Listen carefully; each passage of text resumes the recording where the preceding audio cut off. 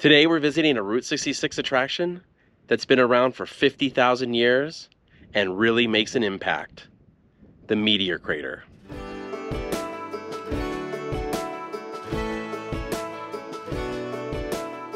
Hey everyone, welcome to Sidetrack Adventures. This is Steve. Right now I'm right off Route 66 in Arizona at a place that has long been a popular Route 66 attraction, the Barringer Meteor Crater. So over the last few years, they've really done a great job of building up and improving the visitor center here. So it's probably a good thing that when the meteor hit, it just missed it. But no, all joking aside, this is a really interesting place and a really fun place to stop off Route 66. So let's head on inside and check out the visitor center and check out the Meteor Crater. We are about 37 miles east of Flagstaff, right off Interstate 40 and what was once Route 66. Sometimes a place has a name that makes you wonder why it's called that. This isn't one of those places. This also isn't the oldest, newest, or biggest impact crater on Earth, but it is the best preserved, and it's always amazing to see just how big it is when you get to it. I think the crater has an interesting history. So a meteorite struck here about 50,000 years ago, and this is before humans arrived in the Americas, but Native Americans had been aware of the crater for at least 1,000 years, as artifacts had been found near the rim. But the first non-natives to see the crater is somewhat of a mystery. I'm heading up the stairs to the museum now, and from outside the crater, it isn't really apparent there's anything special here other than a hill. So it's not surprising the Spanish and early pioneers missed this. I mean, we are right next to the crater, and only now can we kind of start to see this might be more than just a hill.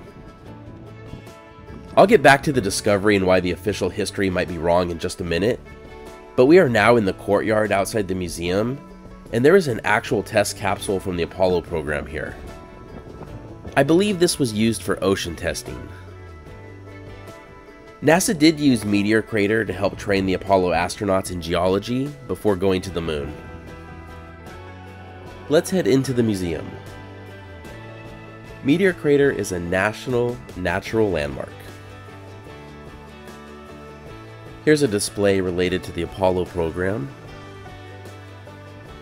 This is the largest piece of the meteorite that has been found to date and weighs over 1,000 pounds. It's made up of mostly iron.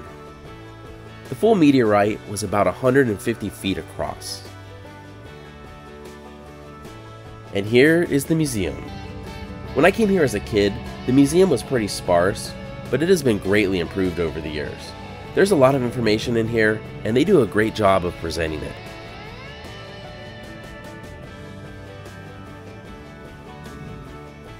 With all the talk about impacts, it can get a little scary though. We came here when my son was about 5 years old, and he was pretty worried about the Earth getting hit after going through the museum. I tried to explain how Bruce Willis would save us, but he didn't get the reference.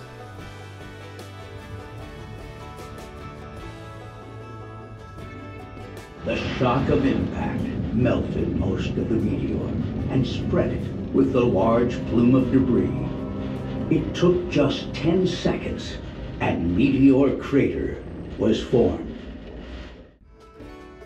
This exhibit shows some upcoming close encounters with asteroids, and it looks like one is going to be really close in a few years. But as cool as this museum is, of course, the main attraction here is the crater itself.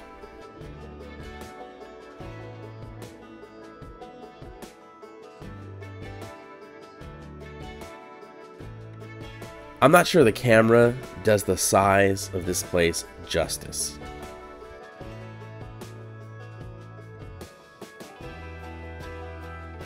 Let's head down to one of the observation decks and get back to the history of this place.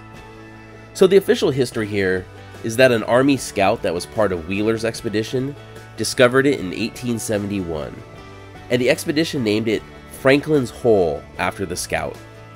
Now it's always possible that happened, but there's no mention of Franklin's Hole in any of the expedition's journals, nor is it ever listed on any maps.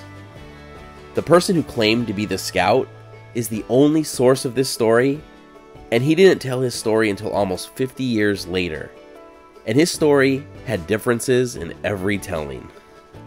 Early ranchers called this Coon Butte for whatever reason, but it isn't known who first realized there was a crater here. The floorboards here are a little squeaky, but let's take a look down into the center of the crater. I zoomed in on an astronaut mannequin they have at the bottom. They don't normally allow people down to the bottom anymore to help preserve the crater, but the mannequin helps give you a sense of the crater's size. The first scientists didn't get out here until 1891, but once scientists started coming out here, there was an argument about what caused this crater, with some thinking it was a meteorite impact, and others insisting it was volcanic in origin, or was caused by steam. In 1903, Daniel Barringer purchased the land here for about $250,000. He believed this to be an impact crater and thought the meteorite was still underground here and planned to find it. Most of the meteorite was vaporized on entry and impact, so Barringer never did find what he was looking for, despite over 24 shafts being dug into the crater floor over the next 26 years.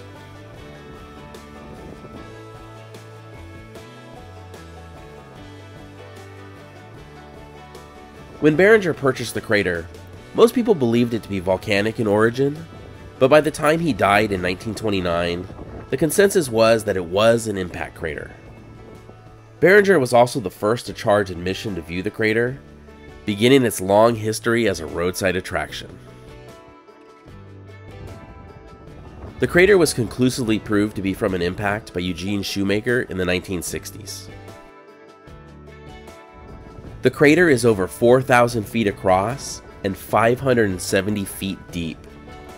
It's truly incredible to look at and imagine the force of nature that created it.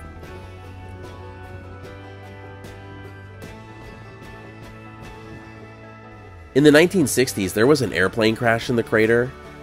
Fortunately, the crew lived, but the cost of getting the plane out of the crater was too high, so they just tossed the wrecked plane down one of the mine shafts. From this overlook, if we turn around the other direction, you could see how flat the land in this area is.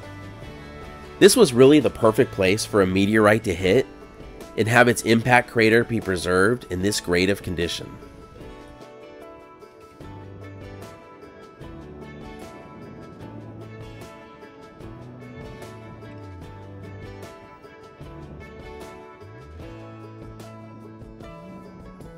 So that's our look at the Meteor Crater. Thank you so much for watching. If you enjoyed the video, please give it a thumbs up, consider subscribing, and we'll see you next week.